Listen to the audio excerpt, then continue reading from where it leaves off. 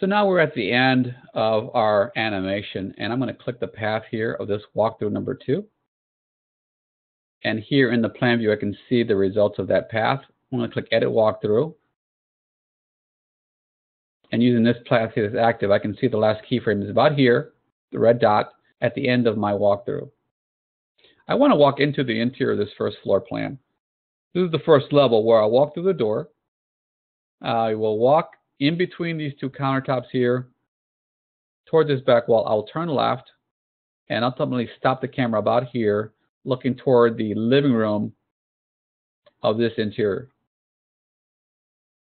So to do that and make it part of the exterior animation that we started, I'm first going to get us to the last frame by typing 300, which is right there, which is this view here.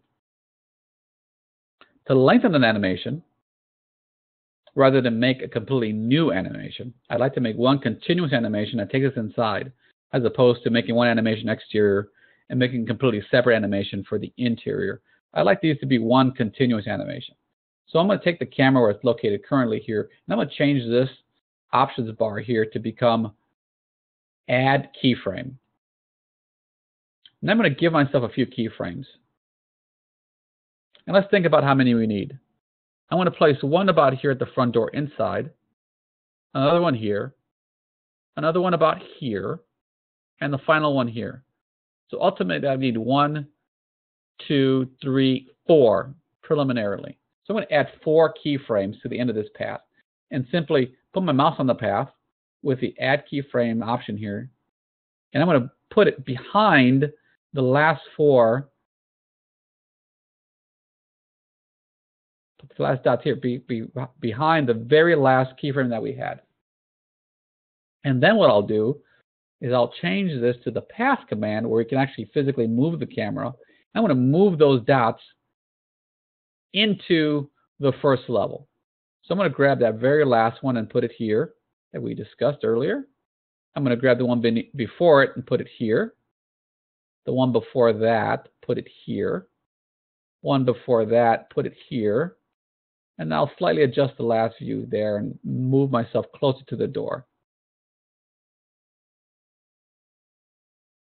So these are my current positions of the keyframes. Now here you'll notice that this creates a big loop that really gets me pretty much a crisscross this stove and refrigerator here.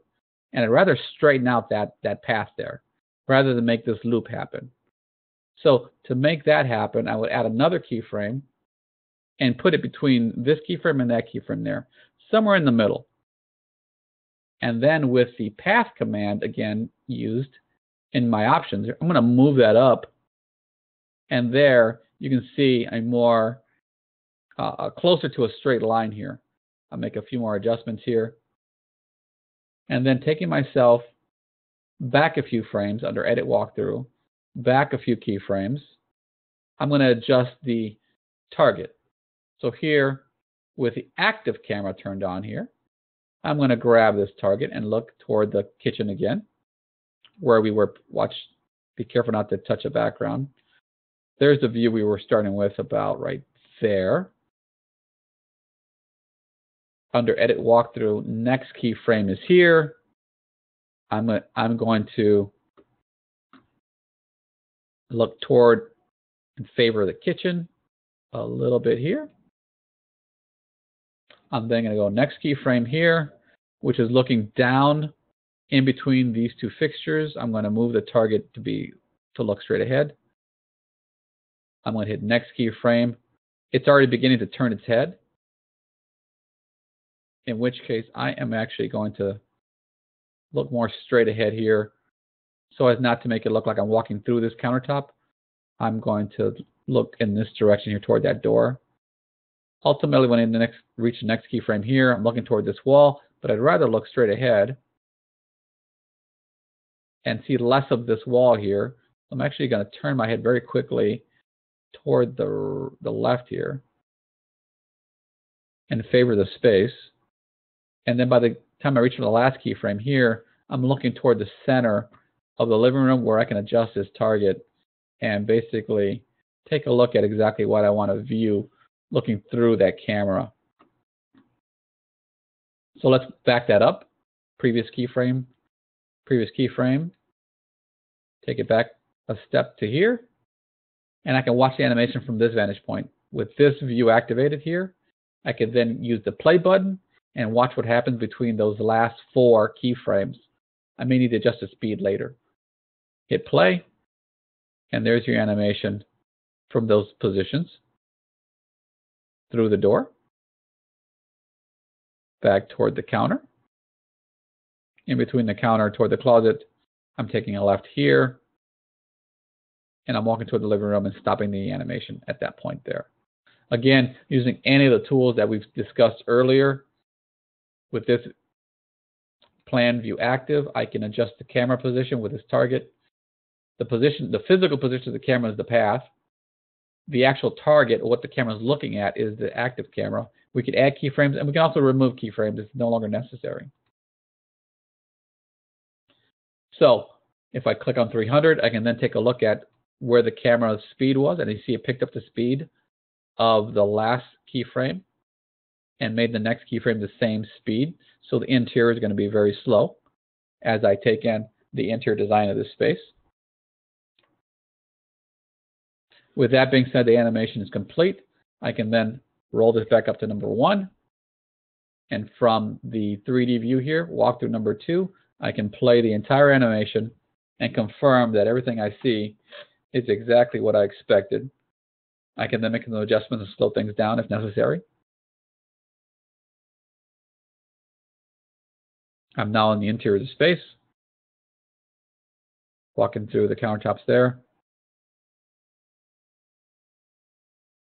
and I'm done.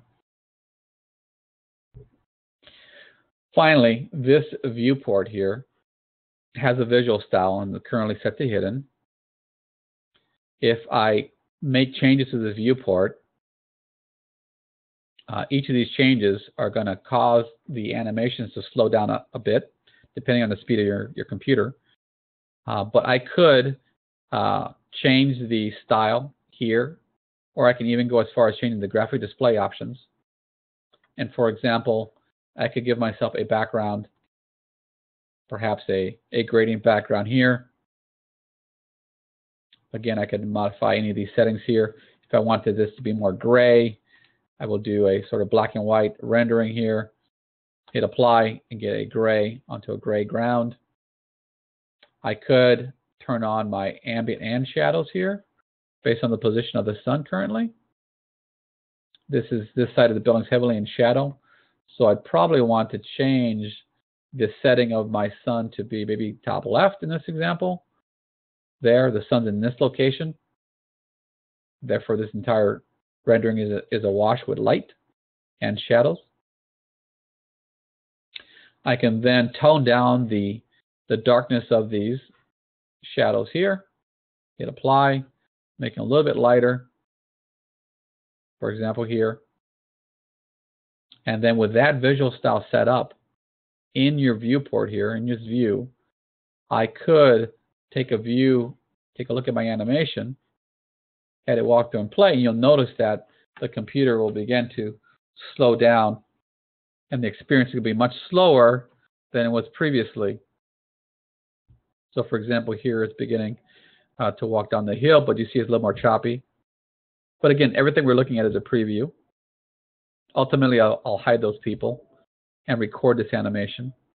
But I'm walking down toward the courtyard. Those shadows give the space more life, more of a 3D look. Here I begin to slow down the animation as I'm passing this person here, looking toward the interior. At any given time, you can hit escape and stop this animation. Hit escape, and then that'll interrupt the animation. But you get the idea what it is we're looking at. It begins again. So I'm going to hit escape again. And this time I'm going to say, yes, I'll accept the cancellation. If I can get it to stop here. Yes. Are you sure you wish to stop? Yes, I do. The animation stops. It goes back to the first frame.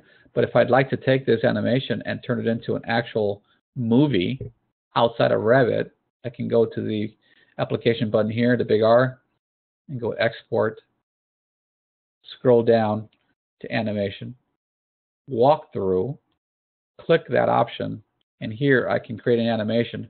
This is the current size that's listed here. This percentage will decrease the size of the animation. The larger the animation, the slower it'll take to generate the animation. So I can begin to test this using a wireframe. Makes for a very, very fast animation. And at 20% the size, excuse me, I accidentally picked the wrong button there. Back to export, animation, walkthrough. I can make this 50% of the size, and you'll see these will shrink. I can make this also hidden line, and this will make for a very quick animation as compared to a lengthier one where I go hidden or shaded with edges and colors. Each of these subsequent choices make things go really, really slow in terms of the timing required to build the animations. So you can do tests here, hit OK, or you can actually go ahead and do your hidden line view with these settings here on the right. This is 50% of the actual size. Again, for me, this is just a test. I hit OK. This will make an animation. I hit save. And then you see here in the bottom left, this will show you the process. This is uncompressed. Therefore, this is the quality you're going to get from the animation. You can choose lower quality. For example, any of these options here will get a compressed version. The quality will diminish, but you want to have those created as test cases so that you don't see anything major wrong with your animation, since these do take a while to create. But if you're happy with everything you've seen and tested so far, you can simply hit OK, and uncompressed gives you the best quality. Hit OK, and then your computer begins to process the animation, which will take quite some time. There's 300 frames currently that are being processed, and there's 15 frames for every second to get to 300. And you can see in the bottom left here, this is the progress bar showing you where you are in the animation. So you'll have to sit through this experience on your own, and ideally walk away from your computer or let this run overnight, and by morning you'll have a nice animation of your project. Ideally, you would turn off these 3D people so they don't appear in your animation, since they were only used as placeholders to set up the height of the camera. But that's it for the tutorials on animations. I hope you enjoyed the tutorial and can use these to create your own animations. Looking forward to seeing your work. Contact me anytime with questions. Thank you very much.